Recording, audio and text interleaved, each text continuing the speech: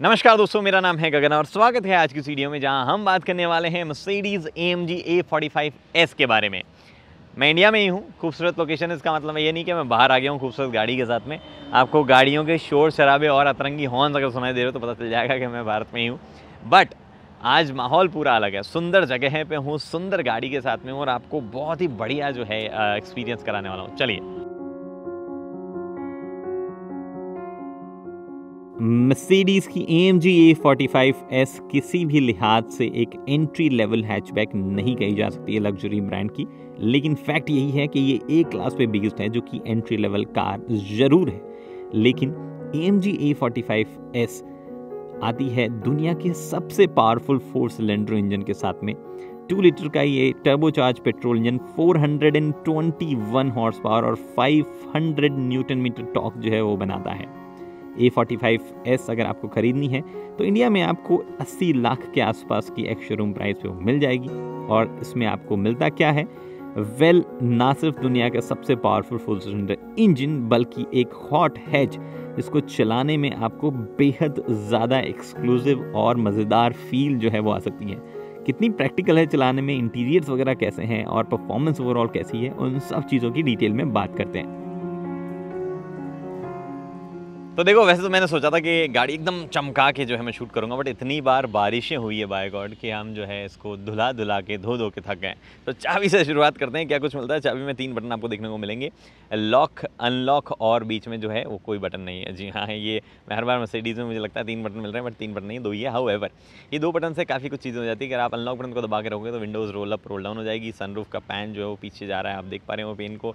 अगर आप बंद कर दो तो सब कुछ जो है बंद होता जाता है, विंडोज़ रोल डाउन और रोल अप हो जाती है और सनरूफ जो है वो भी आपकी यहाँ पे क्लोज हो जाएगी और सनशेड जो है वो भी लग जाएगा, which is a nice thing. Sunshade जो है इलेक्ट्रिकली कंट्रोल है। क्या क्या चीज़ें मिलती है आगे की तरफ बात करते हैं। सबसे पहले यहाँ पे बहुत ही famous multi beam LED lights मिलती है और काफ़ी कमाल थ्रो एडेप्टिव लाइट्स है। वहाँ पे आगे कैमरा लग रखा है, अभी आपको मैं दिखाऊंगा। कॉर्नरिंग लैम्प मिलता है, DRL जो है वही इंडिकेटर बन जाती है जो आप अभी देख पा रहे हैं। नीचे कोई फॉग लैम्प वगैरह नहीं मिलते हैं। हाउएवर आप देख पा रहे हो साइड में पार्किंग सेंसर जो है वो साइड में देखने को मिलते हैं आपको, जिसका मतलब पार्क असिस्ट मिलता है। कैमरा का हाउसिंग जो है यहाँ दी गई है, जो कि एज एन एक्सेसरी जो है ऑब्वियसली यहाँ पे कैमरा आपको मिलेगा, इसलिए ये हाउसिंग यहाँ पे प्रॉब्ली दी हुई है। मर्सिडीज़ का यहाँ लोगो है, गाड़ी में डास फीचर्स मिलते हैं। साइड में आओगे तो आप नोटिस करोगे कि यहाँ पे खुला है। ये खुला इसलिए क्योंकि यहाँ पे एयर इनटेक जो है वो है और ये नीचे देख पा रहे हैं आप, रेडिएटर फिन्स जो है वो भी आपको देखने को मिल रही है। उसके बाद में लाइट्स अगेन सेम ही है, उसमें कोई फ़र्क नहीं है। फ़र्क या जो नई चीज़ है वो इधर है। 245/35 R19 सेक्शन का टायर है, 19 इंचेस के व्हील्स है, जिसके अंदर AMG रेड कलर के AMG कैलिपर्स जो है वो आप यहाँ देख रहे हैं। वेंटिलेटेड डिस्क जो है वो इधर है। टर्बो 4मैटिक लिखा हुआ है। इंजन तो भाई कमाल ही है, उसकी तो हम बात करेंगे ही, उसी के लिए तो ये गाड़ी है सब कुछ। बट उससे पहले पीछे की तरफ आपको जो है अगेन टायर की साइज़ जो है वो थोड़ी सी अलग मिलती है। 245/35 R19 ये साइज़ मिलती है। इधर आपको रियर में टेल लाइट्स जिस तरीके की मिलती है, मैं आपको हल्का सा ये ग्लो होने वाली जो है रात की देख पा रहे हैं आप। और इधर जो है सिंपल एक इंडिकेटर जो है वो यहाँ आप देख पा रहे हैं। A45S बैज लगा हुआ है A45S का, AMG इधर लिखा हुआ है। AMG आपको एग्जॉस्ट मिलते हैं दोनों साइड। एक्चुअली एग्जॉस्ट सही है और बहुत ही सही आवाज़ जो है एग्जॉस्ट से वो भी आती है। इतना मतलब ऐसा नहीं बहुत ही भारी और कुछ ऐसा मतलब अतरंगी फनकार वहाँ से नहीं निकल के आती है, बट इट्स गुड। आपको मैं खोल के दिखाता हूँ। ये फ्यूल डलता है 95 ऑक्टेन मिनिमम, 98 यहाँ पे है। मैं जिस जगह शूट कर रहा हूँ वो स्ट्रैटेजिकली चूज़ किया मैंने, क्योंकि वहाँ पे फ्यूल स्टेशन है जिस पे 95 ऑक्टेन मिलता है और मुझे जो है वहीं जाके फिल करवाना है, इसीलिए अभी गाड़ी में बिल्कुल भी फ्यूल नहीं है। आप देखोगे तो बोलोगे गाड़ी में फ्यूल तो रखते नहीं हो आप, बट मैंने चलाई बहुत है भाई इसको, फ्यूल व्यूल नहीं रखता। बट आई थिंक अभी मैं आपको बताऊँगा कितनी चलाई, ये यहीं से दिख रही है 534 किलोमीटर से भी ज़्यादा चला रही थी, 543 किलोमीटर से भी। एनीवे ये सब चीज़ें थी। बाहर रिक्वेस्ट सेंसर जो है आपको हर जगह देखने को मिल रहा है। ये हल्का सा एलिवेशन सा जो डिप सा जो दिख रहा है, ये रिक्वेस्ट सेंसर है यहाँ पे। अंदर चलते हैं और देखते हैं क्या कुछ चीज़ें अंदर मिलती है। इंग्रेस एग्रेस थोड़ा सा मुश्किल हो सकता है अगर आपकी उम्र हो गई हो तो, लेकिन मेरी अभी उम्र थोड़े दिन बाकी है होने में। अब मैं आपको गाड़ी जो है स्टार्ट कर लेता हूँ, और ताकि AC का फ्लो बना रहे और गाड़ी डिस्चार्ज जो है वो भी ना हो, और अंदर जो खूबसूरत कैबिन है उसके बारे में बात कर लेते हैं। पहले मैं सीट पीछे कर लेता हूँ ताकि मैं कंफर्टेबली बैठ पाऊँ। हाँ जी, तो इधर से बात करते हैं। सबसे पहले यहाँ सॉफ्ट टच मटेरियल का इस्तेमाल किया गया है, इधर जो है लेदर का इस्तेमाल किया गया है। बहुत ही बढ़िया फिनिश ओवरऑल हर जगह देखने को मिलती है। कैबिन का लेआउट कैसा है ये आप जज कर सकते हैं, मैं आपको क्वालिटी जो है उसका हाथ लगा लगा के वो बता दूंगा कि वो कैसी लग रही है। टॉप नॉच क्वालिटी हर जगह है। यहाँ पे आपके वेंटिलेटेड सीट्स नहीं है, ये हीटेड सीट का ऑप्शन है। Memory seat function, seat adjustment, ambient light देख पा रहे हैं आप। यहाँ पे लॉक एंड लॉक आपको मिल रहा है, बहुत बढ़िया ब्रश एल्यूमिनियम फिनिश जो है वो यहाँ पे दी गई है आपको। वो यहाँ डोर हैंडल्स पे भी है, ग्रैब्स पे भी, और बहुत ही बढ़िया ओवरऑल फील जो हर जगह आती है। बर्मेस्टर स्पीकर सिस्टम है। स्पीकर सिस्टम एक्चुअली उतना शानदार तो नहीं है जितना आपको कुछ ई सीरीज़ या एस क्लास वाली रेंज में मिल जाएगा, बट फिर भी अच्छा स्पीकर सिस्टम है। आपके पास डिसेंट बड़ा ग्लव बॉक्स बॉटल होल्डर है, और यहाँ पे जो है कुछ और चीज़ें आप डेफिनेटली रख सकते हैं। उसके बाद में ये लाइटिंग से जुड़ा हुआ सिस्टम और इलेक्ट्रॉनिक पार्किंग ब्रेक जो है वो आपको यहाँ देखने को मिल जाएगा। नीचे की तरफ एल्यूमिनियम जो है वो ब्रेक पैडल्स और एक्सेलरेटर पैडल जो है वो आपको मिल रहा है। डिसेंट एरिया वहाँ पे भी है। और टर्बाइन वाले जो शेप जो है उस वाले एसी वेंट्स जो वो तो आप देख ही रहे हैं, मर्सिडीज़ की सिग्नेचर चीज़ है।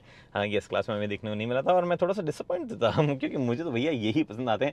जिस तरीके से आप देख रहे हो रेड लाइट यहाँ पे एम्बिएंट लाइट को ये इधर उधर जो है रिफ्लेक्ट कर रहा है ये। और ये पता है आपको, जब आप एडजस्ट करते हो तो ये चेंज होता है। ये देखो, ये जब मैंने चेंज किया अपनी साइड का तो ये ब्लू हो गया, जब मैंने ऊपर किया तो ये रेड हो गया। बहुत ही बढ़िया चीज़ है। एम्बिएंट लाइट के कलर जो है वो आप डेफिनेटली चेंज कर सकते हो 2 स्टेज में। ऊपर वाली लाइट के अलग, नीचे वाली लाइट के अलग अगर आप रखना चाहो तो वो आप यहाँ पे कर सकते हो। ये स्टीयरिंग व्हील आपको मिलता है, AMG स्टीयरिंग है। क्या कुछ चीज़ें हैं यहाँ पे, यहाँ सब क्रूज कंट्रोल से जुड़े हुए चीज़ें हैं। और ये ऊपर वाले जो स्विचेस हैं, बटन्स हैं, या ये जो बेसिकली टच सेंसिटिव ये जो आपके पास में बटन है, इससे आप जो है MID कंट्रोल करते हो। नीचे क्रूज कंट्रोल और लिमिटर बहुत काम की चीज़ है, दिया गया है फॉर्चुनेटली। वैसे ये कोई हाईवे पर ज़्यादा जाने लायक गाड़ी नहीं है, बट फिर भी लिमिटर दिया गया, and I appreciate it. Anyway, यहाँ पे जो है आपका दिया गया है मोड सेलेक्टर, जिससे आप basically snow mode, individual mode, comfort mode, sport mode, sport plus mode, race mode, जी हाँ, रेस मोड में आप कुछ चीज़ें कर सकते हैं। स्पेशली जब आप रेस मोड में हैं, आपने गियरबॉक्स मैनुअल और आपका ESP जो है वो ऑफ कर रखा है, और अगर आप बहुत ज़ोर से ब्रेक पेडल को प्रेस कर देंगे तो आपके पास में, और सॉरी ब्रेक पेडल के साथ में आप एक्सेलरेटर प्रेस करेंगे तो आपको, सॉरी डी में डाला, अब आपको ऑप्शन आएगा कि रेस कंट्रोल, आपको रेस स्टार्ट जो है वो करनी है क्या आपको। देखो यहाँ पे अभी रेस स्टार्ट मैंने रिलीज़ कर दी, क्योंकि अगर मैंने यहाँ रेस स्टार्ट कर दी तो मैं कहीं और जाके जो है ख़त्म करूँगा सामने बैरिकेड में। एनीवे, तो ये चीज़ आप जो है यहाँ से सब कंट्रोल कर सकते हैं। इसको जब आप दबाएंगे तो you'll रियलाइज़ कि आप जो है यहाँ पे इंडिविजुअल पे पहुँच जाते हैं सीधा। यहाँ पे 2 बटन दिए गए हैं, और ये जो स्क्रीन दी गई है ये भी टच बेस्ड है। तो ये अगर मैं यहाँ दबा रहा हूँ तो आप देख पा रहे हैं ये चेंज हो पा रहा है। आई कैन सेलेक्ट कि यहाँ पे मुझे गियरबॉक्स की सेटिंग चाहिए, या मुझे AMG डायनेमिक्स की सेटिंग यानी सस्पेंशन की सेटिंग चाहिए, या इंजन स्टार्ट ऑफ करना है, या साउंड से जुड़ी हुई सेटिंग चाहिए, कैसा क्या कुछ चाहिए। सेम चीज़ें आप यहाँ पे भी सेलेक्ट कर सकते हो, ट्रैक्शन कंट्रोल वगैरह वगैरह। और उसको ऑन ऑफ करना है तो यहाँ से जो है वो टॉगल आप कर सकते हो। ये चीज़ें हुई। यहाँ पे बहुत ही बढ़िया एल्यूमिनियम फिनिश अगेन आपको मिलता है। पेडल शिफ्टर्स और काफ़ी बेहतरीन काम करते हैं। अभी परफॉर्मेंस की बात करूँगा तो वहाँ बात करूँगा। स्टीयरिंग ग्रिप वगैरह करने में बहुत अच्छा है, काफ़ी बढ़िया प्रीमियम फिनिश जो है वो यहाँ लगती है। एडजस्टमेंट जो है इलेक्ट्रिक नहीं आता है, आपको जो है हाथ से करना पड़ता है, बट बहुत ही अच्छी रेंज तक टेलीस्कोपिक और टिल्ट एडजस्टमेंट आपको मिल जाता है। इस तरफ ऑब्वियसली मर्सिडीज़ है तो यहाँ पे सिर्फ गियर कंट्रोल जो है वो दिए जाएंगे, और इस तरफ जब आप आएंगे तो आपके पास में इंडिकेटर, वाइपर, बाकी सारी चीज़ों के कंट्रोल जो है वो आपको इधर देखने को मिल ही रहे हैं। MID में क्या क्या दिया जाता है भैया, MID जो है वो भी काफ़ी लोडेड है, और क्योंकि AMG है तो आपको वो वाली डिस्प्ले भी मिलती है जो कि AMG के साथ कई लोग चाह रखते हैं। बात कर लेते हैं क्या कुछ है। सबसे पहले ये आपके पास में एक तो HUD भी है इसमें, तो HUD का देख रहे हैं हेड्सअप डिस्प्ले, ऊपर जो है अलग से मेन्यू है। एनीवे, यहाँ पे आपके पास में, नीचे मैं आता हूँ, सर्विस में कुछ नहीं है, स्टाइल्स एंड डिस्प्ले में आते हैं। क्लासिक, स्पोर्ट, सुपर स्पोर्ट, थोड़ा सा एडजस्टमेंट इसका थोड़ा सा मुश्किल होगा। Style, sport, super sport, understated. Super sport लगा के दिखाता हूँ, ऐसी कुछ सुपर स्पोर्ट की डिस्प्ले दिखती है, काफ़ी बढ़िया जो है वो ओवरऑल डिस्प्ले लगती है। और ना सिर्फ ये, बल्कि आप जो ये मैट्रिक्स वगैरह कुछ जो है यहाँ पे भी लगा सकते हैं। मैं लगा ही देता हूँ आपको, मैं दिखा के आ रहा हूँ। ओके, रैग रेस, ये रेस वाला मोड के जो है सारे मैट्रिक्स आपके यहाँ पे दिख रहे हैं। अदरवाइज़ आप स्पोर्ट प्लस मोड या किसी और मोड में होंगे तो यहाँ पे और ज़्यादा मैट्रिक्स, एक्चुअली AMG मोड कहाँ गया, परफॉर्मेंस वाला, हमें ये मैट्रिक्स देखने हैं। ये मैट्रिक्स मुझे पर्सनली देखने में अच्छे लगते हैं, इंजन वाले। और ये भी आप देखो, काफ़ी बढ़िया मैट्रिक्स ये भी लगते हैं। तो ये मैट्रिक्स वगैरह आप रख सकते हैं, सॉरी ऐसी डिस्प्ले आप रख सकते हैं। और else you can simply change and keep the minimum one, understated one, जिसमें बहुत सारी इन्फॉर्मेशन हाइड हो जाती है और एकदम क्लीन सा, नीट सा जो है ओवरऑल डिस्प्लेज दोनों जो है वो आपको लगती है। बट फिलहाल हम लॉट चलते हैं, और किस पे, मैं लॉट चलता हूँ आपके लिए स्टाइल एंड स्पोर्ट पे आके क्लासिक डिस्प्ले पे, और उसी में बात करते हैं। एनीवे उसके क्लासिक डिस्प्ले में जो है 3 सेक्शन यहाँ पे डिवाइड हो जाती है, ये और ये। अब ये तीनों जो सेक्शन है इसमें आप अलग अलग चीज़ें सेट कर सकते हो। तो सबसे पहले इधर आप देख पा रहे हैं, आपको क्या चाहिए, आपको टाइम देखना है, आपको एक सेकंड टाइम ही था ना ये, हाँ जी ये टाइम था। तो आपको टाइम देखना है, आपको देखना है क्या स्पीड है, आपको देखना है स्टीयरिंग एंगल क्या है, स्पीड क्या है, एक्सेलरेटर पेडल पे कितना इनपुट आपने दे रखा है वो देखना है, या फिर आपको देखना है कि आपका म्यूज़िक वगैरह क्या बज रहा है, ट्रिप आइटनरी वगैरह आपको देखनी है। तो वो सब चीज़ें आप यहाँ पे सेट कर सकते हो। और मैंने एक्चुअली गाड़ी को कितना चलाया है, 643 मैंने चलाया है, नॉट 543, 643 मैंने चलाया है। और ओवरऑल गाड़ी ने मुझे 7.4 kmpl का माइलेज दिया है। और ये डेफिनेटली आप मतलब समझ सकते हो मैंने कितने प्यार से चलाई होगी जो है इतना कम माइलेज दिया गाड़ी ने। एक्चुअल एवरेज क्या मिलता है वो आपको मैं बता दूंगा। उसके बाद में बीच में जब आते हैं तो जी फोर्स मीटर आपके पास में सेटिंग्स क्या क्या है वो सिलेक्शन, या फिर आप देखना चाहें कि मुझे बूस्ट क्या मिल रहा है, टेम्परेचर क्या है ऑयल का और ट्रांसमिशन कूलेंट का और इन सब चीज़ों का, तो वो देख सकते हैं। पावर क्या आ रही है वो आप यहाँ पे देख सकते हैं। उसके बाद में इधर जो है आप देख सकते हैं टैकोमीटर। उसके बाद में आपका बेसिकली असिस्टेंट सिस्टम जो है वो क्या क्या कह रहे हैं, और यहाँ पे आपका नेविगेशन क्या कह रहा है, वो वाला पेट्रोल पम्प जिसमें N95 मिलता है वो मैं यहाँ पे देख पा रहा हूँ। उसके बाद में कंजप्शन क्या हो रहा है रियल टाइम वो भी आप देख सकते हैं, और इधर जी फोर्स मीटर बड़े में भी देख सकते हैं। बाकी वही सब चीज़ें हैं। अब ये ऑब्वियसली अलग अलग डिस्प्लेज में अलग अलग चीज़ें जो है यहाँ पे देखने को मिलेगी। ऐसा नहीं कि सब डिस्प्लेज में सेम ही है, जो चीज़ें सेम ही रहती है सब डिस्प्लेज में, वो बाकी चीज़ें मतलब जैसे कि पार्क मोड में है या किस वाले मोड में गाड़ी है, वो सब चीज़ें जो कि बेसिकली आपकी इधर दिख रही है, या वार्निंग लाइट्स वगैरह, या बाहर का टेम्परेचर, वो सब उधर ही रहता है, वो अदर ज़्यादा उधर घूम के जाता नहीं इधर उधर। अब ये वाली डिस्प्ले, इस वाले डिस्प्ले में भी बहुत सारे फीचर्स हैं, बहुत सारी चीज़ें जो है आप देख सकते हैं। AMG performance, track pace, comfort, media, radio. अब कंफर्ट में यहाँ पे कोई सीट का आपका मसाज जैसा नहीं आता है, सीट काइनेटिक्स जरूर आपको मिलते हैं, लेकिन ऐसा कुछ ज़्यादा चीज़ें नहीं मिलती है भैया। This is a sports car and not something जिसमें आप जो है कंफर्ट देखने आते हो। बट एम्बिएंट लाइटिंग के जो ढेर सारे कलर है उसमें आप सिलेक्शन यहाँ पे कर सकते हो, क्लाइमेट, ट्रैक पेस वगैरह वगैरह सब चीज़ें मल्टीपल तरीके से कस्टमाइज जो है आप यहाँ पे कर सकते हो। Media, radio, phone, navigation inbuilt वाला भी एक्चुअली काफ़ी बढ़िया है। आपको ज़रूरत नहीं पड़ेगी किसी और तरीके की नेविगेशन की, लेकिन फिर भी एंड्रॉइड ऑटो एप्पल काफ़ी दोनों जो है वो भी आप चला सकते हैं। ये चीज़ जो है यहाँ से भी कंट्रोल हो सकती है और यहाँ से भी जो है कंट्रोल की जा सकती है इन 3 बटन से। बाकी ये जो बटन है वॉल्यूम या कॉल वॉल उठाने काटने के हिसाब से दिए गए हैं आपको। इंजन स्टार्ट स्टॉप और साथ ही में आपको जो है automatic start stop on off करना है तो वो भी आप यहाँ से कर सकते हैं। उसके बाद में कहाँ गया मामला, हम यहीं थे। तो ये हो गई स्क्रीन। कुछ शॉर्टकट्स वगैरह आपको देखने हैं, कहाँ गए शॉर्टकट्स। हाँ, ये आपके पास में रिजर्व फ्यूल है, नोटिफिकेशन आ रहा है कि भैया फ्यूल डलवा लो, डिलीट करवा लूँगा, ऐसे भी क्या दिला रहे हो बार बार। एनीवे यहाँ पे आपके पास में होम बटन, प्रोफाइल्स अगर आपको सेलेक्ट करनी है तो वो आप यहाँ से सेलेक्ट कर सकते हैं। उसके बाद में ये बढ़िया एसी इवेंट्स, नीचे की तरफ कुछ ऐसे शॉर्टकट्स जिनका मैं पर्सनली दीवाना हूँ, शॉर्टकट हर गाड़ी में देनी चाहिए। ड्यूल टोन क्लाइमेट कंट्रोल है, उनका कंट्रोल यहाँ पे दिया गया है। आपके पास में सिंक अगर आपको दोनों रखने हो तो वो यहाँ से कर सकते हो। ऑटो ऑफ वगैरह वगैरह जो है वो सब यहाँ पे आपको दिया गया है। रिसर्कुलेशन ऑन ऑफ करना है वो सब कर सकते हैं। ये अगर आप खोलेंगे तो खजाना निकलेगा, वायरलेस चार्जिंग निकलेगी जो कि डिसेंट फास्ट है। और ये फ़ोन है मेरा S21 अल्ट्रा जो कि थोड़ा बड़ा है, बट वो भी यहाँ पे फिट हो जाता है, which is a nice thing. दो थोड़ा सा गर्म वो ओवरऑल वहाँ पे सिस्टम हो रखा है। ये आपके पास में टाइप C है, एक 12 वोल्ट का charging socket with cigarette lighter. आप ये भी इधर देख सकते हैं। 2 कप होल्डर है जो कि एक्चुअली जब आप इसे प्रेस करेंगे तो आपके कप को होल्ड कर लेंगे, वो भी यहाँ पे जुगाड़ दिया गया है। ये पैड है बीच में जो कि टच पैड है, मल्टीपल चीज़ें आप सेलेक्ट कर सकते हो। पर्सनली मैं दीवाना नहीं हूँ इसका क्योंकि आपकी जो केबल्स लटकती है उससे भी चलने लग जाता है, बट एनीवे ये वॉल्यूम नॉब है, आई लाइक इट। और इधर आपके पास में मोड अगर को तुरंत सेलेक्ट करना हो तो वो भी आप यहाँ से भी कर सकते हैं। लेकिन ये ऐसी चीज़ है जो इस गाड़ी में यहाँ मुझे नहीं लगता कोई काम मिलेगा, सब जो है यहीं से सेलेक्ट करते हैं। मुझे तो यहीं से सेलेक्ट करना सही लग रहा था। आपको पार्किंग कैमरा और असिस्टेंस अगर आपको देखना है तुरंत तो वो आप यहाँ से देख सकते हैं। हाउएवर इस गाड़ी में 360 डिग्री कैमरा नहीं आता, बट जो रियर कैमरा आता है वो देख पा रहे हो आप, क्या क्लैरिटी उस कैमरे की ओवरऑल जो है वो आपको देखने को मिलती है, बहुत ही बढ़िया क्लैरिटी उसकी आती है। एक बटन है जिसको आप सेट कर सकते हो अपने हिसाब से, otherwise navigation, map, radio, media जो भी आपको सेलेक्ट करना है वो आप यहाँ से कर सकते हैं। ये ट्रांसमिशन को मैनुअल में डालना है आपको तो, और ये आपका ट्रैक्शन कंट्रोल बंद या हैंडलिंग मोड पे जाना है तो, और ये एग्जॉस्ट की साउंड आपको बंद चालू करनी है तो वो आप ऐसे कर सकते हो। छोटा सा कभी स्पेस, 2 टाइप C उसमें दी गई जिसमें मैंने अभी अपने कुछ इक्विपमेंट्स चार्ज लगा रखे हैं। और ये ग्लव बॉक्स डिसेंट साइज़ का है। आपके पास में लाइट जो है वो भी अंदर आपको मिलती है। इलेक्ट्रोक्रोमिक मिरर ऑब्वियसली आपको मिलेगा ही यहाँ पे। और ये यहाँ पे सनरूफ के कंट्रोल, नॉट जस्ट सनरूफ के कंट्रोल, SOS वगैरह भी आपको यहाँ देखने को मिलता है। थोड़ा सा और क्लैरिटी से मैं आपको दिखा पाऊँ, तो नॉट जस्ट सनरूफ के कंट्रोल, और कुछ चीज़ें भी आपको देखने को मिलती है। और लाइट जो है वो भी बहुत ही अच्छी वाली लाइट जो है वो आपको यहाँ पे देखने को मिल जाएगी। मैं इसको बंद करता हूँ, काफ़ी ब्राइट हो रहा होगा ये एसओएस वगैरह के बटन अगर आपको पहले ना दिखे हो तो। और ऑब्वियसली सनरूफ तो सिस्टम है ही ना हमारे पास यहाँ पे, काफ़ी अच्छी बड़ी सनरूफ जो है देखने को मिलती है। थोड़ी सी टिंटेड है आपका जो अब ये बोल रहा है कि यहीं तक खुलेगा, अब हम पीछे नहीं कर सकते, यहीं तक जा सकते हैं।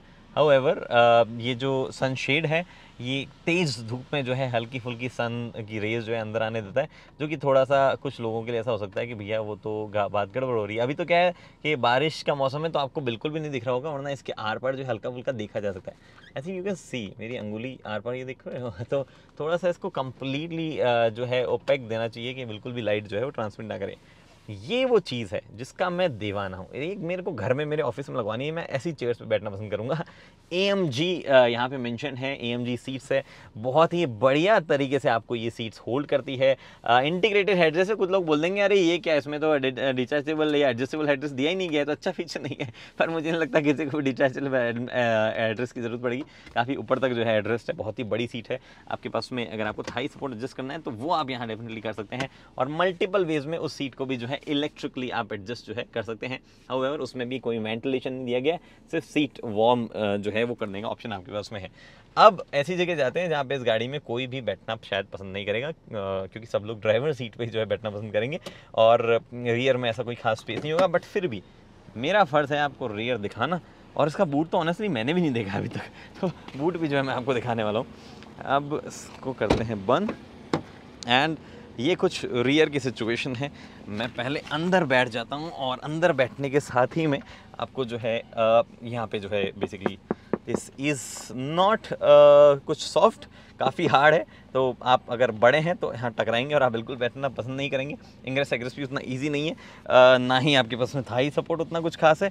नीचे स्पेस है तो आप बैठ सकते हैं, not for long time but फिर भी बैठ सकते हैं। ये आपके पास में जो है काफ़ी बड़ा ट्रांसमिशन, यहाँ पे एक USB Type-C दी गई है, AC इवेंट्स दिए गए हैं कंट्रोल करने के लिए, कुछ ऐसा नहीं है। लेकिन ऊपर की तरफ अच्छी खासी ब्राइट लाइट जो है वो भी दी गई है, और एक छोटा सा ये देख पा रहे हैं हुक, अगर आपको दिखना हो तो वो दिख रहा हो तो हुक भी जो है वो यहाँ पे दिया गया है, एकदम सॉफ्टली खुलता है, देख रहे हो, अच्छा माहौल है।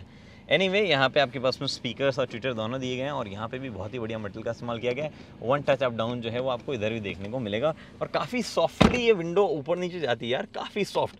बाय द वे हल्का सा टेंट देख रहे हो आप, हल्का सा टेंट जो है वो विंडो में दिया गया है, जो कि थोड़ी बहुत गर्मी को बाहर रखने में हेल्प करता है, लेकिन ज़्यादा गर्मी मैंने इसमें देखी नहीं है। ये थोड़ा सा एंगल भी है अपराइट सा, और इसको जो है आप नीचे डेफिनेटली मतलब सीट को 60-40 और बीच वाले को भी अलग से जो है नीचे गिरा सकते हो। लेकिन अच्छी चीज़ ये है कि आपके पास यहाँ पे एक आर्मरेस्ट दिया गया है और कप होल्डर भी आपको मिलते हैं, तो वो एक अच्छी चीज़ है। अब मैं आपको चल के दिखाता हूँ कि इस गाड़ी में बूट जो है, एक सेकेंड, हाँ, तो अब मैं आपको चल के आइसोफिक्स और सीट बेल्ट भी मिलती है, तो अब मैं आपको चल के दिखाता हूँ कि गाड़ी में बूट कैसा है, क्या कुछ जो है बूट के नाम पे आपको दिया जाता है। ऑनेस्टली इस गाड़ी को चलाते हुए मुझे 3 दिन हो गए, मैंने भी अभी तक बूट नहीं देखा है, तो ये मेरे लिए भी पहली बार ही होगा। वैसे मैं कैमरा चालू छोड़ के आया तो आप देख सकते हैं कैमरा जो है यहाँ बाहर निकला हुआ, अदरवाइज ये अंदर चला जाता है ताकि ये गंदा ना हो तेज़ बारिश वगैरह में, which is a very nice thing. अब वो अंदर चला गया, जैसे ही आपने देखा होगा मैंने उसको दबाया तो अंदर चला गया। ऊपर लेते हैं, और यहाँ पे पड़ा है एक स्पेस सेवर टायर, और जो कि काफ़ी अच्छी खासी जगह जो है वो कैप्चर कर लेता है। बूट उतना बड़ा नहीं है, हैचबैक ये तो आप ज़्यादा उम्मीद ना करें। नीचे 51 लीटर समथिंग का टैंक भी दिया गया है, हाउएवर यहाँ पे आपको 12 वोल्ट का चार्जिंग सॉकेट दिया जाता है। बढ़िया क्वालिटी ओवरऑल है। यहाँ पे लाइट जो है वो भी दी गई है, थोड़ा बड़ा स्पेस जो है इधर भी है, और कुछ हुक्स जो है वो भी यहाँ पर दिए गए हैं, और पार्सल ट्रे भी अच्छी खासी क्वालिटी की दी गई है। अब बूट करते हैं बंद, और वो काम करते हैं जो इस गाड़ी के साथ सब करना चाहते हैं, ड्राइव करते हैं इसको। ड्राइवर सीट से बात करते हैं Mercedes AMG A45 में क्या क्या है।